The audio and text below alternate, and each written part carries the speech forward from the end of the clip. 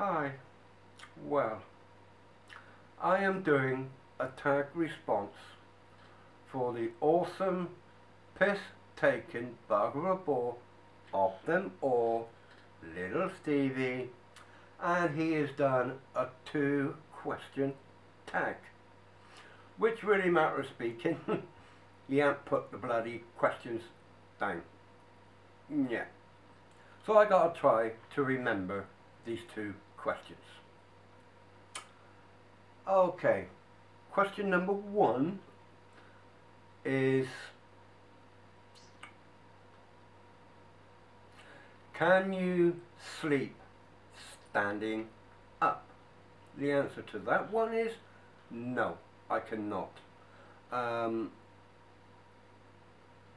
never tried standing up, but I think if I did try it and I leant against the wall, fell asleep, I'd be on my ass very quickly. Yeah. The other question is a longer question, and how am I gonna rephrase this?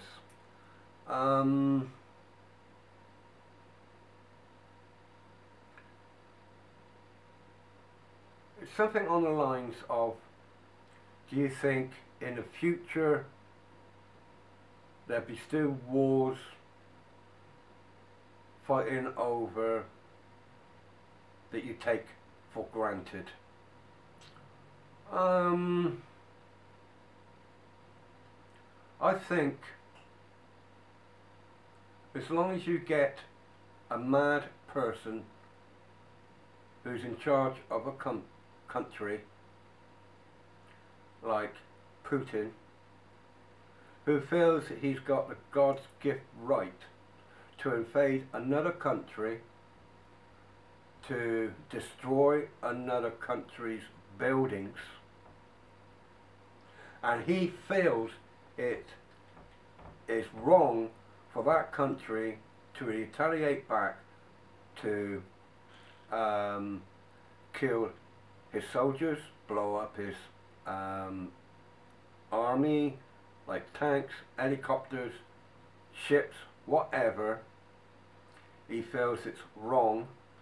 But my own opinion is, how can one country invade another country to destroy buildings where his own people is walking freely, driving along their streets freely, living their everyday life like it was last year, that his country is not getting destroyed? That is, to me, is not a war.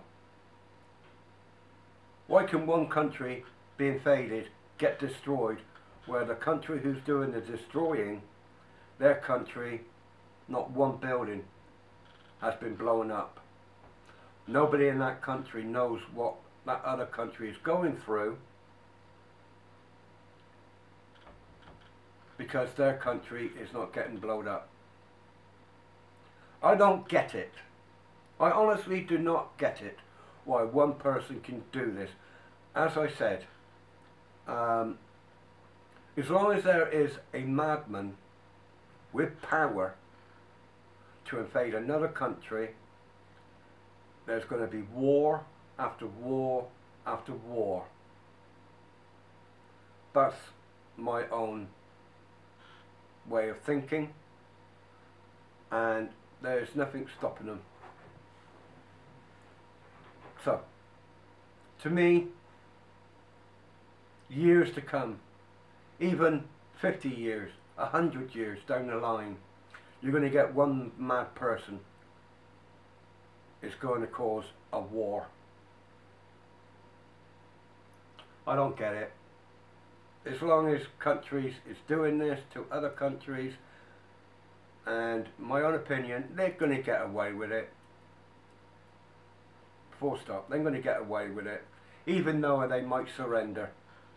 You say, well, we'll move all our soldiers back. war is finished. I just I don't get why. So there's your 2 questions answered. I hope I did it right on the second one, but anyway, Stevie, thank you for watching. God bless. Take care.